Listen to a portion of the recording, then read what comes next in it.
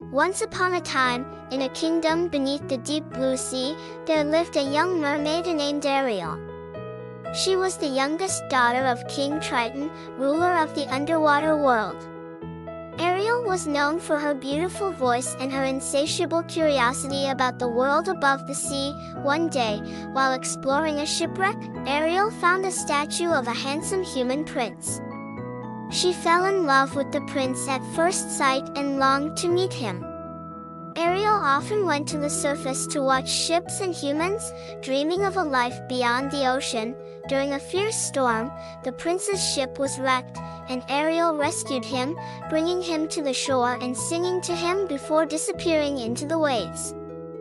The prince awoke with a vague memory of her voice and the vision of a beautiful girl. Determined to become human and be with the prince, Ariel made a deal with Ursula, the sea witch.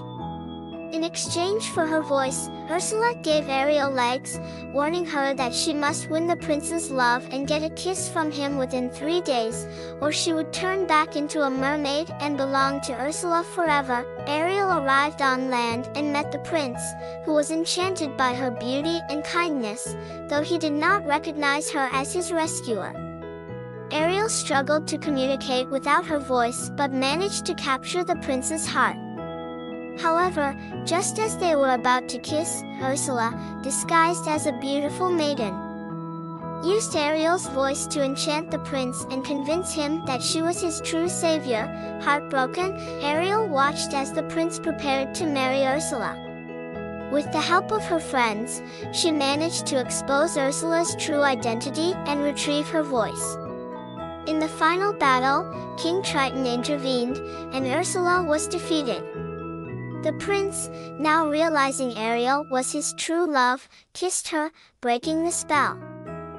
King Triton, seeing his daughter's love for the prince, granted Ariel her wish to become human permanently.